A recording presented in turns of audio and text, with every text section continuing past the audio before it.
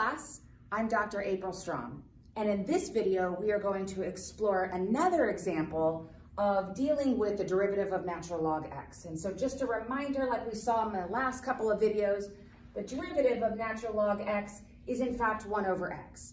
And another reminder that when I have an argument of just x here, my denominator for my derivative result is also just an x.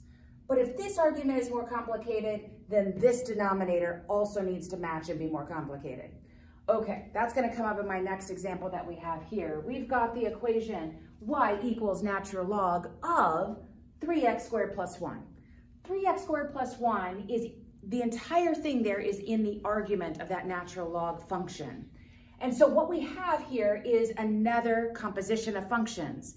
Outside function here being the natural log x, inside function being the 3x squared plus 1. So, of course, that means I'm going to have to use the chain rule.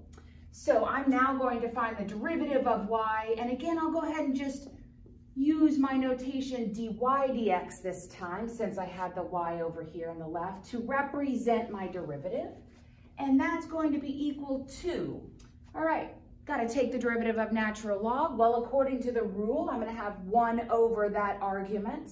Our argument is 3x squared plus 1. So now for the outside function's derivative, I simply have 1 divided by 3x squared plus 1. But via the chain rule, I have to have the second part. I now need to multiply by the derivative of that inside function. I can't forget that second piece. So now I have that inside function 3x squared plus 1, find its derivative in our next step. So we have dy dx is equal to, I'm going to go ahead and keep this first fraction as is, 3x squared, plus 1 over 3x squared plus 1.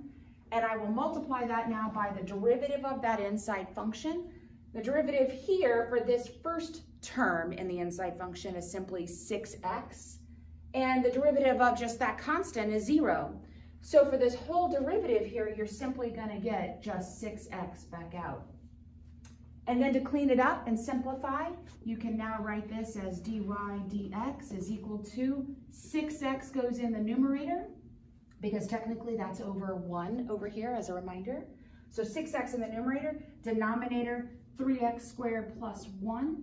And unfortunately, there's no way we can actually simplify this expression any further. It's just going to have to stay like this. So now this is my derivative of this function here, y equals natural log of 3x squared plus 1.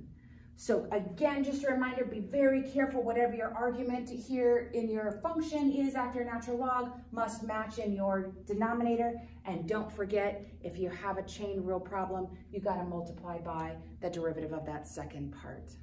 Thank you.